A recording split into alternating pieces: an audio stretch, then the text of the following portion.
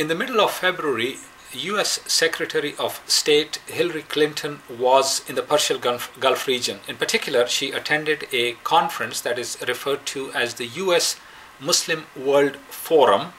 That was a conference that was held for 3 days from February the 13th to the 15th. And then she toured some of the Middle Eastern countries, in particular Saudi Arabia. Now, at the US Muslim World Forum in Qatar, not only Hillary Clinton, but a number of other American officials, including Richard Halbrook and the former presidential candidate, Democratic Party presidential candidate in 2004, John Kerry, Senator John Kerry, were also present. And they not only talked in terms of reinforcing their relations with these Gulf monarchies and potentates, but one of the points that came out clearly was that this forum was being used to target the Islamic Republic of Iran.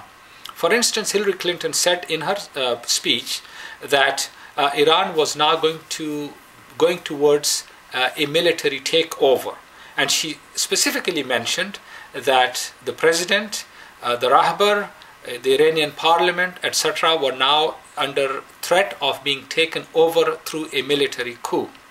What is interesting to note in Hillary's statements is that hitherto they referred to Iran as a theocracy, and all of a sudden now they think that Iran is a democracy and now it is under threat of a military coup.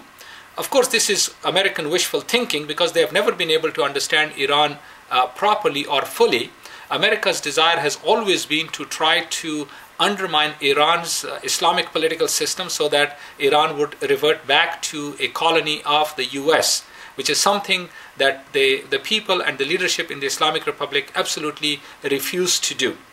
But what is disturbing in all this is that Hillary Clinton and American officials continue to use the Saudis in order to exert pressure on the Islamic Republic of Iran. For instance, Clinton urged Saudi officials to reassure China, that has deep commercial links with the Islamic Republic of Iran, that the Saudis would supply the oil and energy needs of China and that they should break away from the Islamic Republic.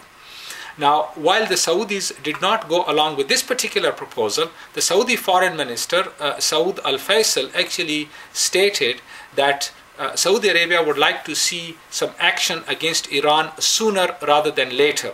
This is a very revealing statement because we are now hearing that there are close links and close cooperation between the Saudis and the Zionists, and that there is a new realignment in the Middle East that was previously hidden by the Saudis and the other Arab rulers because they were embarrassed by it. But now we see that not only Egypt and Jordan, but also Saudi Arabia have joined this evil axis with the Zionist state of Israel against the Islamic Republic of Iran, against Hamas in Palestine, as well as Hezbollah in Lebanon.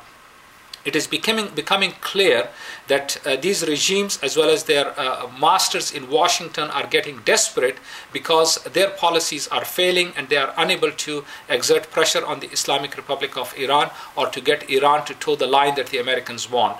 So we are likely to see more of these kinds of conspiratorial policies being pursued. But so long as the people of Iran support their leadership, as they have done for all these 31 years, then I think the future for the Muslims, the Islamic movement, the Islamic State is secure.